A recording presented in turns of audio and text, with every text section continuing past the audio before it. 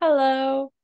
So we left off with Annie petting the putteradong and being like, wow, it's so soft. It feels like petting Henry, which is the dog that lives next door to her.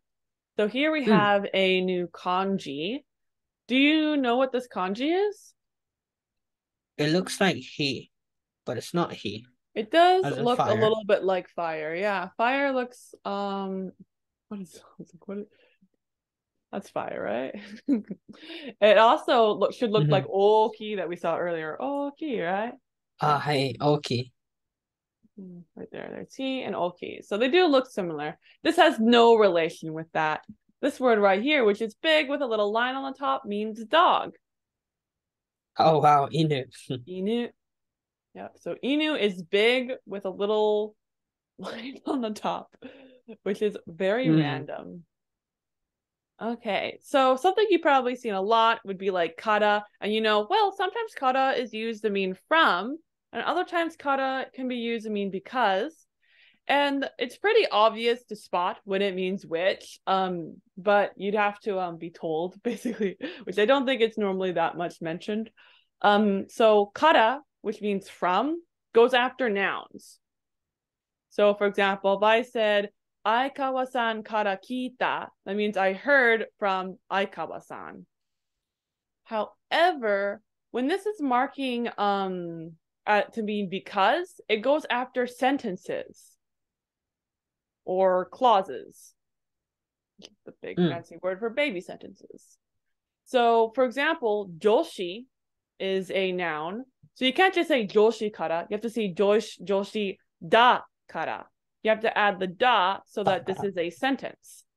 Um, for example, ignoring this half, can you read this for me? 兄は調子だ. Yeah. What does that mean? Annie is a girl or Yep. female. I don't know Yep. what the exact Annie word is a was. girl. Girl's a good way of putting it. Joshi is a little bit like saying lady. Like not it's like in between Mm. lady and girl, but we don't really have a word for that in English. But it's more like saying lady than saying girl, you know. So as you can Mm-hmm. see, that in itself is basically a sentence. Annie is a girl. And you can use kara to make longer sentences like this. Can you read this for me? 兄は調子だから男子じゃない。Yep. What do you think this あ、means? 男子. Yep. Danshi is like boy and Joshi is girl. So what do you think this sentence is So saying? Annie is a girl because she's not a boy. Yep. Because Annie is a girl, she's not a boy. So the because part is being attached to the whatever the because verb is attached to. So because Annie is a girl, she's not a boy. So it tends to be the opposite than how we put it in English. But yeah, sometimes you just will see だから、う dakara ん。on its own as well. Dakara is like a way to start with a word because. Um, but yeah. So yeah. So when you see kara and it's at the end of like a verb or da or something like that, then it's meaning because and it doesn't mean from. So from is only after nouns. And it's not after a noun here, it's after a sentence. So how do you Mm. think you would say because it's not a dog? How do you think you would say Because that? it's not a dog. So we start with だから. Or I guess I wouldn't. I would be like, 犬じゃないだから. No. Yep. だか You ら can 犬 say じゃない. that. You can say both. Inu janai kara. Inu janai kara. Dakara kana. And you can also say dakara inu janai. The second one Hmm. feels more like you're mad at someone, being almost like, I said it earlier. It's not a dog. Dakara inu janai. It feels kind of aggressive here. Versus inu janai kara, which is like basically saying because it's not a dog. This feels more unemotional versus dakara feels like you're kind of angry. Like I've said this over and Angry. over again. It's because it's not a dog. Okay. So now here's Jack talking. What does he say? 兄、そいつは犬じゃない。じゃないんだからな。Perfect. So this and this na are basically flavor text. Is showing up because this is an explanation. It's not just because, but it's also because with an explanation. So this could be like the no. No becomes dakara. So and na is like a vocal sigh. So it's like na. shy kara na. But yeah, so what did Jack say? 何そいつは、so that, basically, 犬じゃないんだから。So that's not a, because that's not a dog, or Yep. that's not a dog, Annie. Yep, because that's not a dog, Annie. So the because is here because in context he's basically dropped off something, which is basically stop touching that putradon. Or Oh, okay. that's basically like the context. So stop touching that putradon because that's not a dog, Annie. That's why we have the explanation. It's the explanation for why she should stop touching the dog. I mean the putradon. But that, as I said, it's dropped. It's full context space. So you've done this one on the bottom before. Do you know how this is read? 出る。Nice. This guy's read differently. Do you know how it's read? 出す。Yep. Deru and dasu. So if you see this, how do you think this is read? Wow, it's mixed. How would that be? 出せ So る yep, it's daseru. Perfect. Okay. So we've seen tara. We saw it just earlier today with baretara, which is if I get caught. So tara is used when we're talking about a very specific occasion. So basically, the next time this occurs, then this will happen. Tends to be what it means. For example, can you read the sentence for me? 夏が来たら日本に行く。So this means when summer comes, I'm going to go to Japan. So this insinuates it's this summer, not every summer comes, I go to Japan. It's just saying next time summer comes, I'm going to go to Japan. Same with like before, just saying if we get caught right now, something bad's going to happen. Baretara mazui yo. So it helps to work for a very specific occasion. This can also be used as a why don't you kind of meaning. Why don't cha? Why don't cha? If I said Nihon ni itte mitara, so by adding te miru, which means to try. So if you try to go to Japan would be a direct translation, but it means contextually, why don't you try going to Japan? Nihon ni itte mitara? So it's a way to invite someone or to give them like advice almost in a very like, well, if you go to Japan, then maybe it would be fun or something good will happen or something like that. Or maybe you'll come to understand Japanese better. Like it kind of has that kind of connotation. So why don't you try it? Why don't you try going to Japan?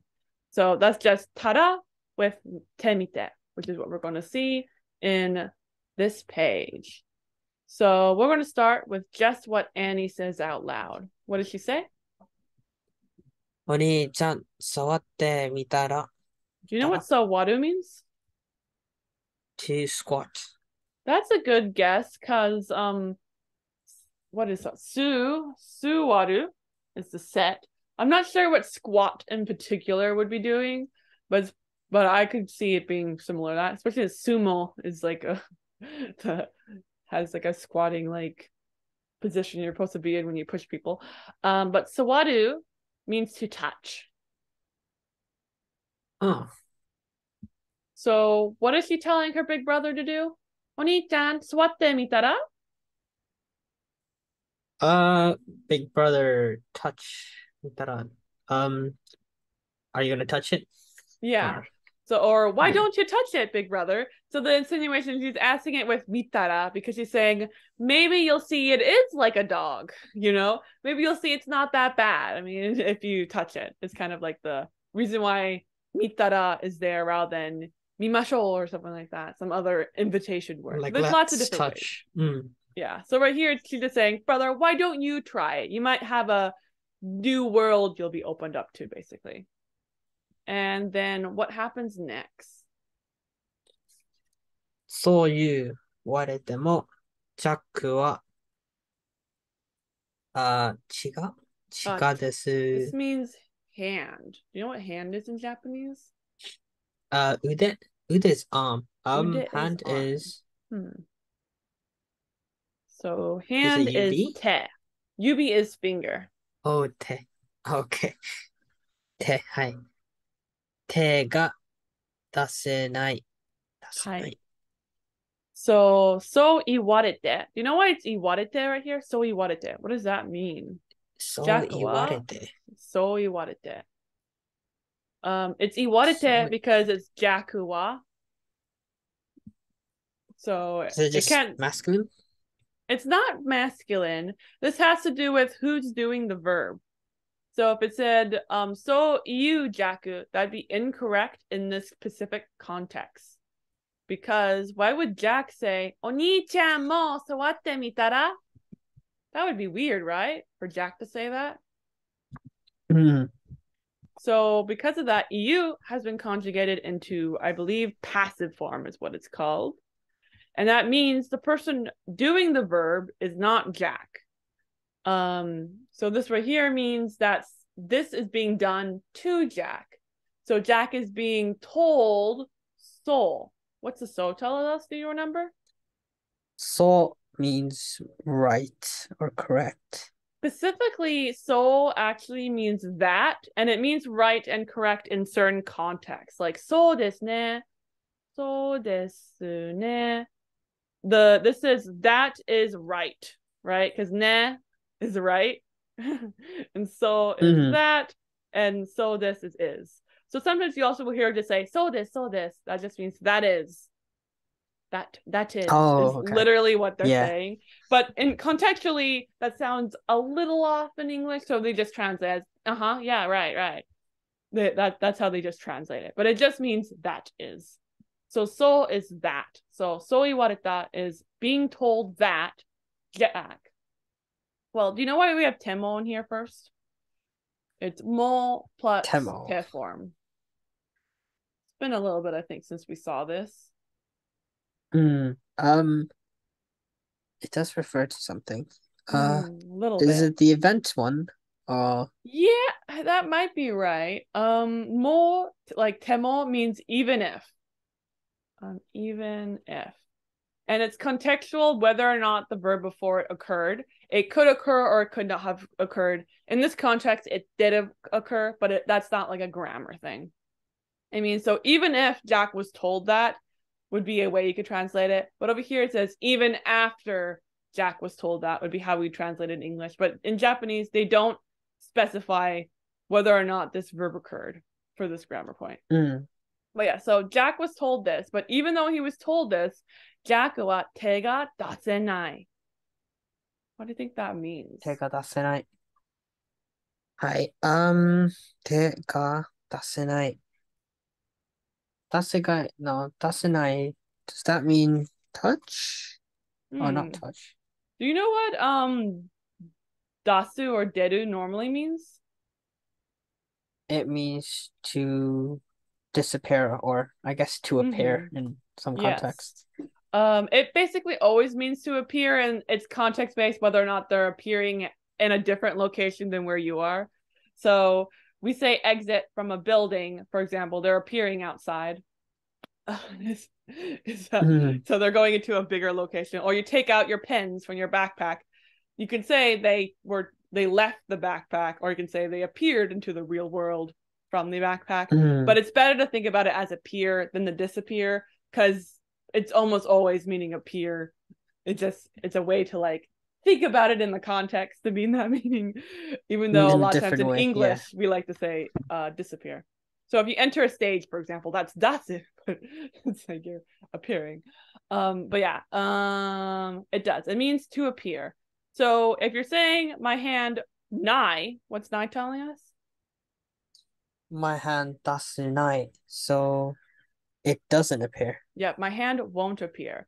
So in this context, daseru basically means to be able to appear. So he's saying his hand is unable to appear, which is meaning that he won't touch the putterodon. He's holding his hand close to himself. So it means he's not sticking his hand out. So tega daseru means he has the ability to stick out his hand. But this right here is basically saying won't. So Jack won't stick out his hand. 出せない. Yeah. So Jack won't stick out his hand. Versus he didn't stick out his hand or didn't want to. It just says he won't. So Jack won't stick out his hand even though he was told that, which was, Big brother, why don't you touch it? はい。Okay. So this right here means close. Do you have any idea how this might be read? Sometimes you might just see it as an adjective. 近い or 静か. Yep. No, 静か means quiet, doesn't it? No, you're right with chikai. The chikazuku. So chikazuku means to get close. So chikai, you're correct, has the exact same kanji, and that just means close. So it's just the adjective close. So chikazuku adds juku, which means to get close. And chika is also close. So attaching closeness, I guess. So you use this when you're approaching something. Chikazuku. And you see it's right here. This is a verb. See, chikazuita. So chikai is an adjective, and chikazuku, to get close, is the verb. Okay, so let's start with this. Just what Annie says. What did she say? 迷ってないでやってみてよ. やってみてよ. You know what mayol means? Like mayoni? Maybe. I always remember it as Michael, which means lost child. Michael. I don't know, like Michael just was like the one word that like stuck with me. Michael ni natta. Because it's just a funny thing because we don't say that in English. But mayo means to get lost. And it also means to hesitate. So in this context, it's hesitating naide. What do you think that means? Hesitating naide. So not hesitating? Yep. Don't hesitate. Yep. Don't hesitate. And yatte miyo. Let's try it, or you should try it. Yep. You should try it. Don't hesitate and just do it, is what she's saying.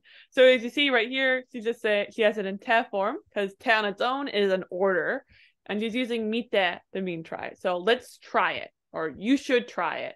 It's not really let's, because that'd be slightly different. So it's like, you should try it, is basically what she's saying. She makes it into an order. Yatte miyo yo. Which is you should, the yo is like the should part in this context. Because you use that when you're making a statement that someone else kind of should agree with. So that's what I'm translating as should in this context. Yeah. Just... You should do it, but it doesn't like mean should, but that just works better in that translation, I think. Just try it. So do it. And what happens next? ジャックは恐る恐るプテルドンに近づいた.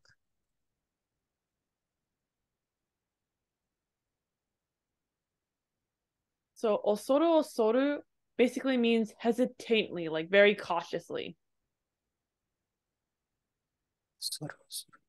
Soru. It kind of has like a toddling idea. So when you're a baby and you're toddling over to your mommy when you just learn how to walk, that's kind of osoru, like walking. That's kind of where it comes from. So he's basically kind of cautiously, slowly chikazukuing toward what? The pterodon. Yes. So what does chikazuku mean? It means to approach. Yes. So altogether, what did Jack do? So Jack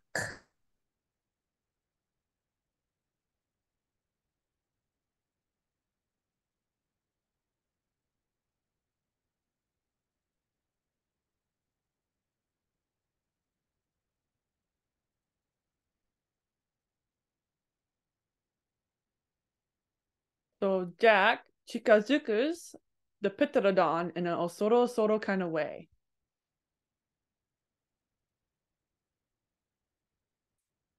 Sorry, I gotta do something real quick.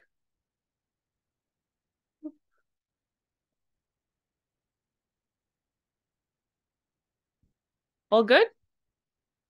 聞こえる？聞こえますか？ああ、センタックスどこ行っちゃった。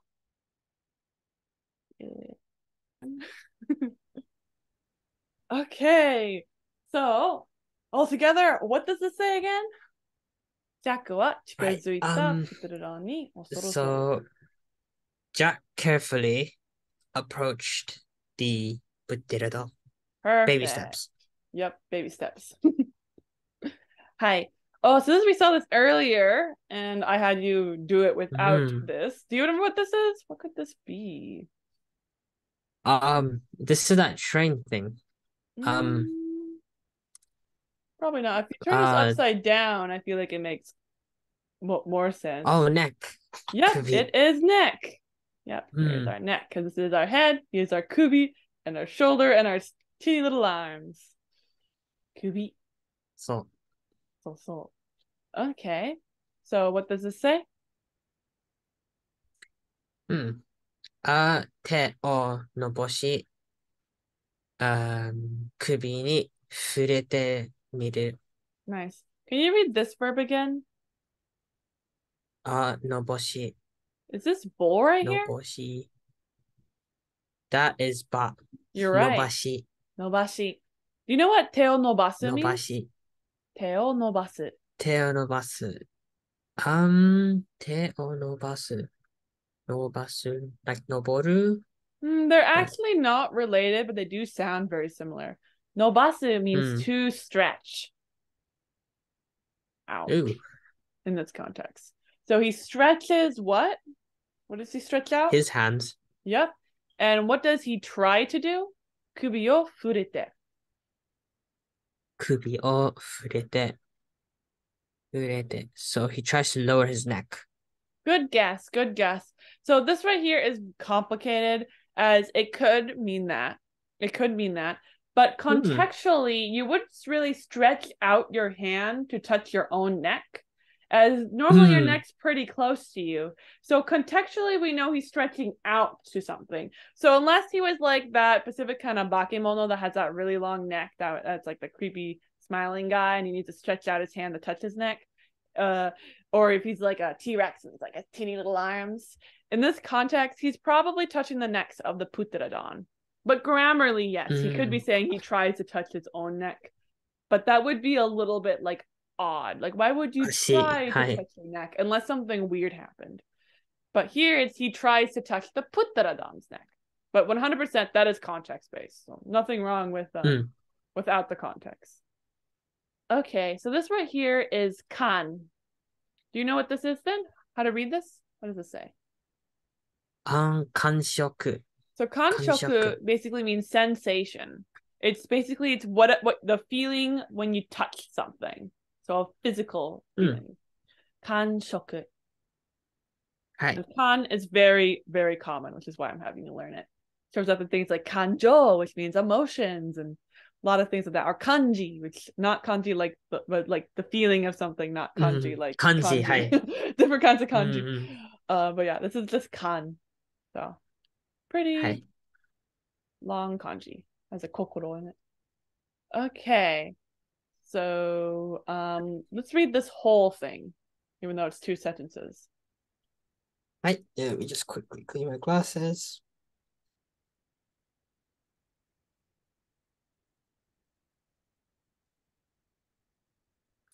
All right. 不思議な、that kanji, We which just saw was, this. Has some kind of touch meaning. はい、かかしょく、Close. It's かくよしょく。はい、kanchoku. 感触だ。感触だ。短、手が、Close. This is actually 別、ke. oh, it's け、So け ke が。means fur.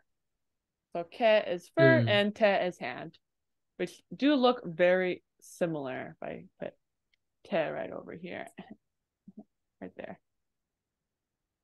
Oh, wow. Yeah, はい。they're false friends. はい。べし、べしり、ほいていて、ほいていて、カタカナ。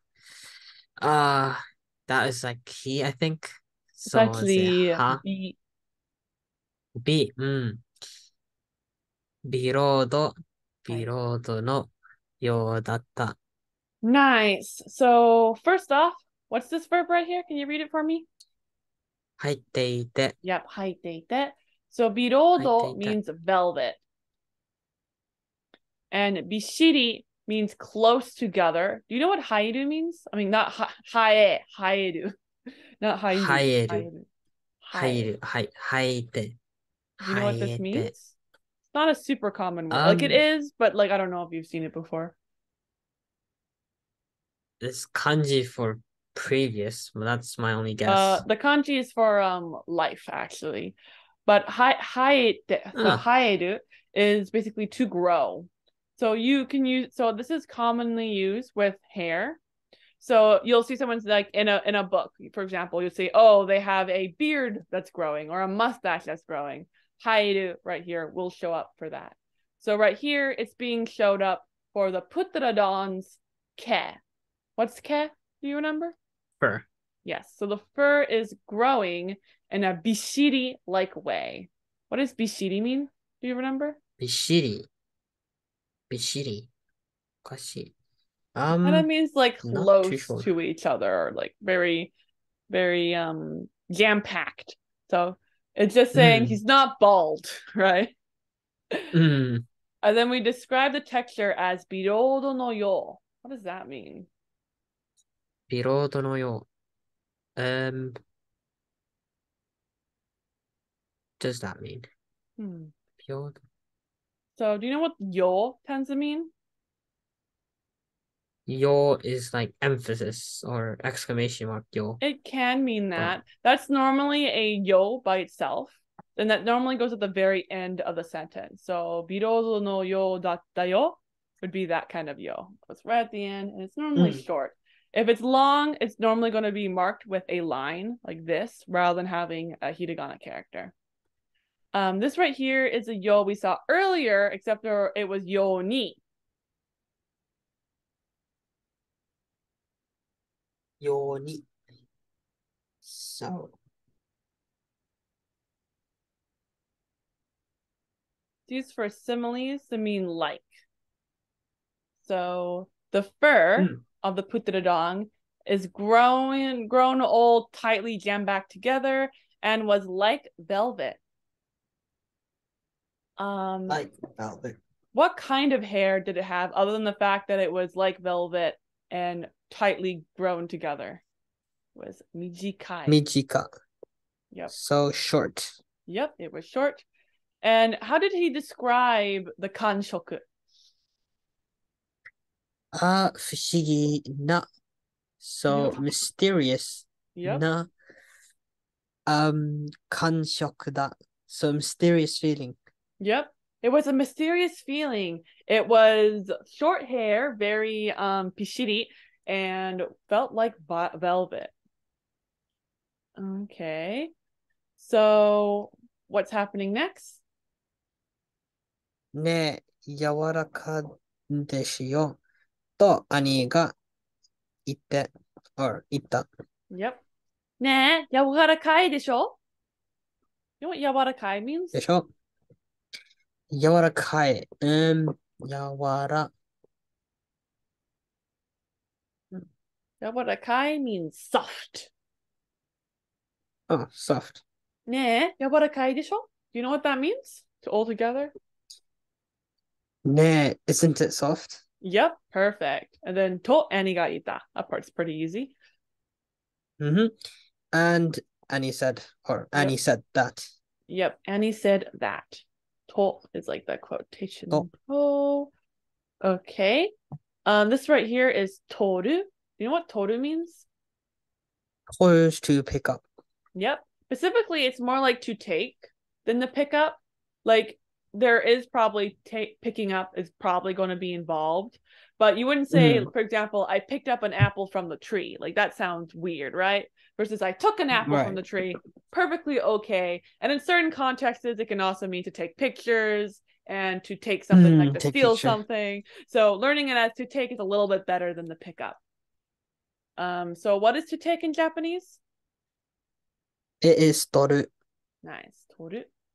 And I believe this will be our last sentence of the day. Can you read it for me? はい。ジャックは、力から、or is that no? ノートと、鉛筆を、取り出して、and then we have a very interesting looking kanji, which I've seen before. Is it kiku? Close. It's actually kaki. Kakidasu. Kakidasu. So right here, we have two dasus right here. This is the normal dasu that looks like this. Dasu with that kanji. Okay. So you see, if we learn it as to exit, suddenly these don't make any sense. Like, but versus to appear, these tend to make a lot more sense with that kind of meaning, especially since the compound version of dasu means basically to start normally. So kakidasu means to begin writing, or toridasu means to take out or to take something so that it appears. So what did he take out? So out works okay in this case, but what did he take so that it appears to us all to see? Let's see. 鉛筆、ノート. So notebook and pencil. Yep. And where did he take it from? Where was it before? The ryotsuku. So the rucksack or backpack. Yep. And who took it out? Who took out the pen and the pencil and all that stuff? I mean, the pencil and the notebook from? Who took it? Jack. Yep, Jack did. And we have some time, so I'm going to do a little bit more. Do you know what this is? We saw this a little bit earlier. It means fur. That is ke. Yeah, yep. Okay, so this is what Jack wrote down in his notebook. What did he write? はい。短い毛はいている。入っている。入っている。ベルトみたい。はい。So what did he write down? So, short for カバカイル. So it grows, and then we have velvet みたい. And it feels like velvet. Yep, exactly. So it has short hair. So it's growing short hair. It sounds weird in English for some reason. おかしい。はい。おかしいですね. Has short hair. We're so weird in English, but I would say we has owning it. And then it's like velvet. So perfect. And that is where we're going to stop for the day. Any questions before we go? Nope, that's fine. Awesome. Then I'll be seeing you next week then. Bye. Yep. Bye.